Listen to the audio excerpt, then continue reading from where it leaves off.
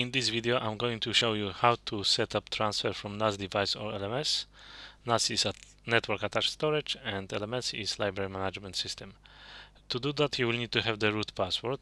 So let's start the process. So to do that, click menu, click control panel, click content feed manager, enter your root password.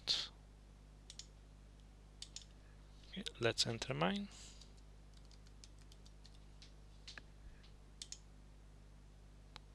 Okay, now you need to click add device. Let's name it LMS for library management system. Now we need to enter the IP address of the LMS.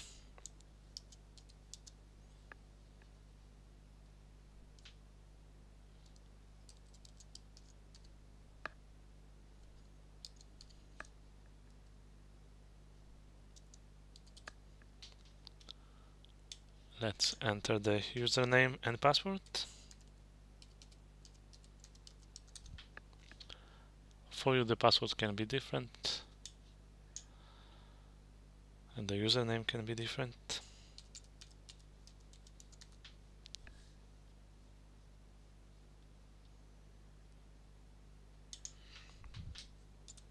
And now we need to enter the path.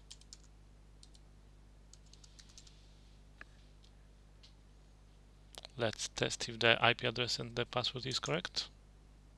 Yeah, it's correct. We can click save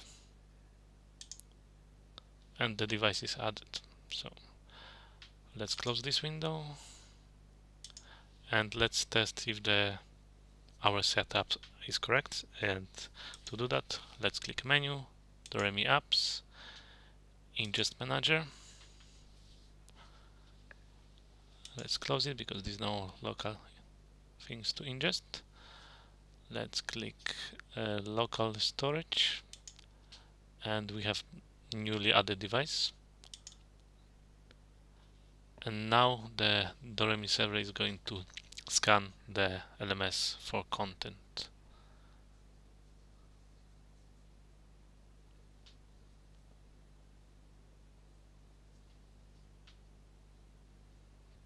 This can take a little bit time, or depends how much content you have on your LMS or network attached storage.